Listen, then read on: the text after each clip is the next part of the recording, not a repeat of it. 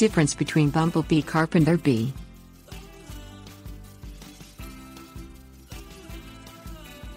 Variances in appearance. Carpenter bees, species in the genus Silicopa, and bumblebees, members of the genus Bombus, are both large, fuzzy bees, and they are often mistaken for one another in a garden. The easiest way to tell the difference between a carpenter bee and a bumblebee is to look at the bee's abdomen. The carpenter bee's abdomen is shiny, black and devoid of hairs on its upper surface. A bumblebee's abdomen is hairy and usually has yellow markings. Nesting behavior. Carpenter bees get their name from their nesting behavior. They lay their eggs in tunnels that they bore in wood by using their strong jaws. They are attracted to unpainted soft woods, and they often nest in building eaves, fascia boards, soffits, siding and decks.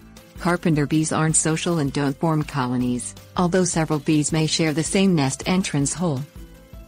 Bumblebees usually nest in the ground, often in abandoned rodent burrows and bird nests. Unlike carpenter bees, bumblebees form colonies consisting of an egg-laying queen, infertile female workers and male bees.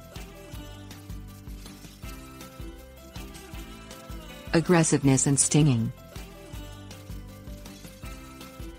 Male carpenter bees can be quite aggressive toward humans who get too close to their nests. They will fly toward people and hover nearby. Male bees, however, lack stingers. So although they attempt to guard nests, they are unable to cause any real harm. Female carpenter bees, however, have stingers, but the females are not aggressive and usually do not sting unless handled or otherwise overtly threatened. Bumblebees also are not usually aggressive when they are away from their nest, but female worker bumblebees will attack and sting when their nest is threatened. Value in the garden. Bumblebees are among the most active and effective pollinators of flowering plants. So they are a beneficial addition to a garden. Given their limited aggressiveness, which is generally outweighed by their usefulness, bumblebees usually are allowed to nest in a garden unless their activity becomes a serious threat to humans. Carpenter bees also function as pollinators, but their destructive behavior makes them less of an obvious benefit, on the whole, in a garden. They rarely cause serious structural damage, but when they nest in the same spot year after year, the cumulative damage may become significant, and their nesting should be discouraged.